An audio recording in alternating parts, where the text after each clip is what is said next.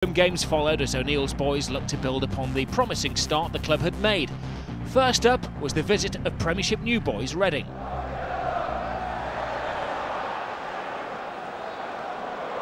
Beautifully done by Sol. He's done well to fashion the angle. 1-0 to Reading.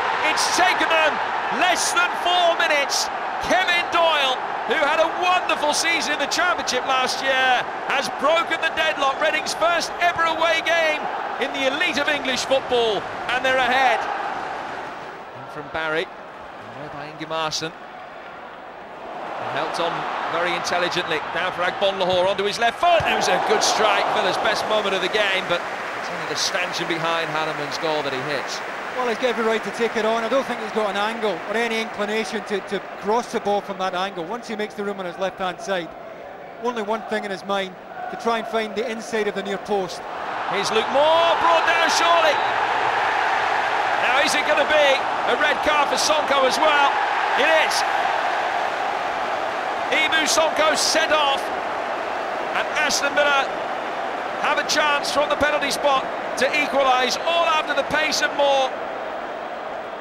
Juan Pablo Angel was told by David O'Leary he would never take another penalty for Aston Villa after a string of misses. Doesn't miss this one under Martin O'Neill.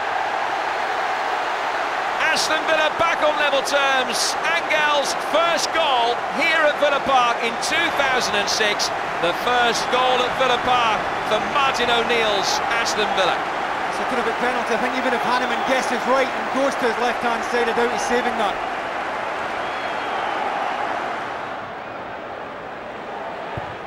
Good ball in from Whittingham! 2-1 to Aston Villa. Gareth Barry, the Villa skipper, puts Aston Villa in the lead. A new dawn here at Villa Park, and they've come from behind. Are they going to be celebrating victory in Martin O'Neill's first home game at Villa Park? Well, they've worked so hard to make this kind of angle in the wide area, and it's all very well making the angle.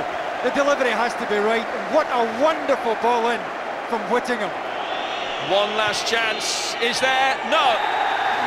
Martin O'Neill's first home game as Aston Villa manager ends in victory. They've come from behind to see off Reading. O'Neill takes the plaudits. They beat Reading by 2-1. A good positive start for Martin O'Neill's Aston Villa era here at Villa Park.